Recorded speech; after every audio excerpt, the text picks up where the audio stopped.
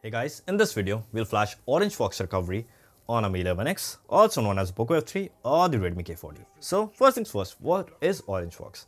So if you're an avid custom flasher, custom ROM flasher, you must know that you have to use a custom recovery in order to flash custom ROMs. Well, most of the custom ROMs. The major custom ROM out there is TWRP. This is like TWRP, but a better interface. So in this video, we'll just know how to flash it. So first things first, there are a few prerequisites here. You have to have an unlocked bootloader. If you don't have an unlocked bootloader, there is a card right here and a link of it will be in the description below. Second thing, you have to have a PC in order to flash OrangeFox if you don't have a custom recovery installed already. Now, if you have a custom recovery already installed, you can just download the file in the description below and just flash it. That's that.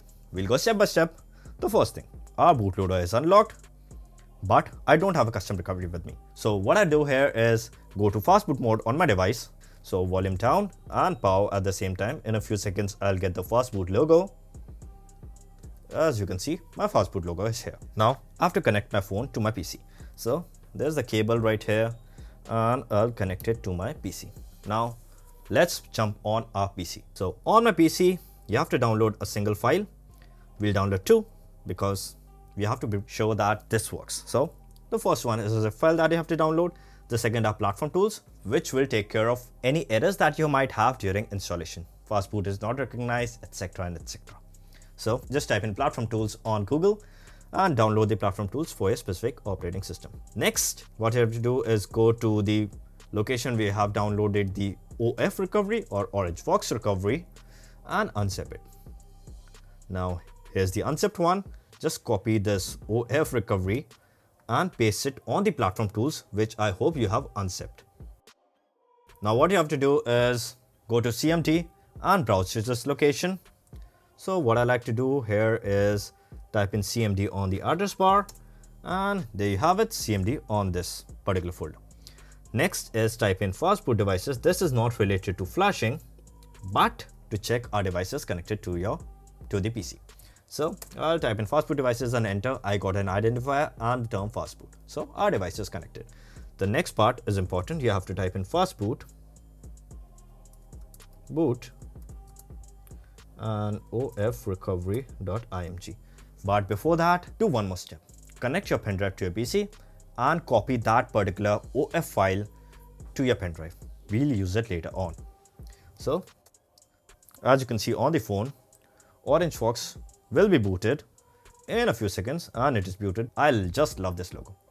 Anyways, the next step that you have to do is take your charger or charging cable out and attach the pen drive to your phone. Now how to do that? You must know you have to attach the pen drive to an OTG cable and attach it to your phone. So I'll just do it right here.